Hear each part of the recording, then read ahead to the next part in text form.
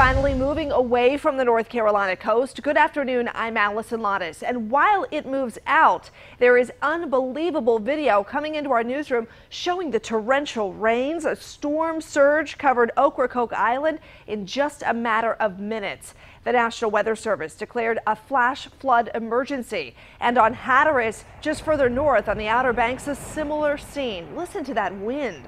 This is where the eye made a brief landfall. Terrifying images taken right outside the Lee Robinson General Store. Look at that parking lot, absolutely flooded. The water rising rapidly from that storm surge. Power outages still in the hundreds of thousands. Though they are dropping in South Carolina, there are more than 200,000 customers along the North Carolina coast who are in the dark as we speak. Our dedicated team has been covering the storm since well before it hit. Meteorologist Jacqueline Shear is here with us with news on the hurricane's landfall, and reporter Ken Lemon is standing by in Wrightsville Beach. But we start with meteorologist John Ahrens live for us in Atlantic Beach. John, you're finding some devastating damage to a hotel there that was already blasted during Florence. Absolutely, Allison. We are at the Bogue Shores Motel. For those that come down to Atlantic Beach, we're about a mile from the causeway. Let me step behind and show you what happened here. We have, look at the sheathing all across this hotel, completely ripped off. All of the rafters, the roofing material went right through here into the pool. There are still chunks of roofing in this pool. Some of it's going to the bottom, others is floating up right to the top. And it's very difficult to walk around here because there's just nails around, lots of boards, and they spread all across this parking lot, actually even into the other side of this hotel. What happened here? Well, judging by what I can see as far as the damage path and looking around at other structures, I do believe we had a tornado here. We certainly saw some strong winds right around 3 or 4 o'clock in the morning for sure as hurricane force winds came in.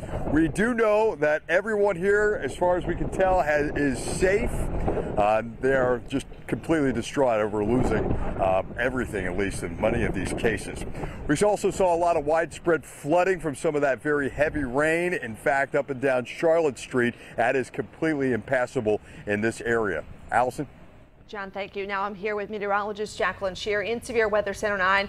Technically, Dorian made landfall just a few hours ago. Yeah, at 8:35, it technically made landfall at Cape Hatteras, and it wasn't a long-lasting event, though. Landfall is technically when the exact center of the storm passes over land. So this was the third landfall overall for this storm, but the first in the continental United States. And you can see just how quickly it moved away after that. Made landfall as a Category 1, winds about 90 miles an hour. And you can see, compared to the crawl that it's been doing for the past few days, it's now picking up some speed, moving away from the Carolina coast at about 17 miles an hour. So some big improvements there. Now, that's not to say it's over, of course. We're still dealing with some storm surge as well as those rain bands along the coast here all throughout that region, in addition to, of course, some of those winds, most of which at this point are tropical storm force instead of hurricane force as that center of the storm moves further and further away. By 8 p.m. it has moved quite a bit farther away tonight, so we are pretty much done with this storm. We are done with Dorian finally, and then as it continues on, we'll be out of our hair very quickly. But of course, we do still have some rain chances on the way over the next few days for our region. We're going to take a look at those coming up in just a few minutes. First, let's turn things over now to Ken Lemon, who has been down at Wrightsville Beach over the past few days and has some encouraging signs there today. Yeah, Jacqueline, you would be hard-pressed if you didn't know what happened in the last few days to believe that a hurricane passed right through this area. This here looks like just an ordinary day at the beach. You see people out here enjoying themselves. Not as many as you might see if the hurricane wasn't here, but still quite a few, all things considered. I want to show you some video from earlier today. About 2,500 residents had to evacuate, and they're all trying to get back on this morning when they were told that the evacuation had been lifted. A lot of them very concerned about what they might find. They heard the winds last night. I spoke with one guy who told me he was very worried waking up to the sounds of that hurricane whipping the hotel that he stayed in overnight. When he got back, he was glad to see there was little damage done here on Wrightsville Beach.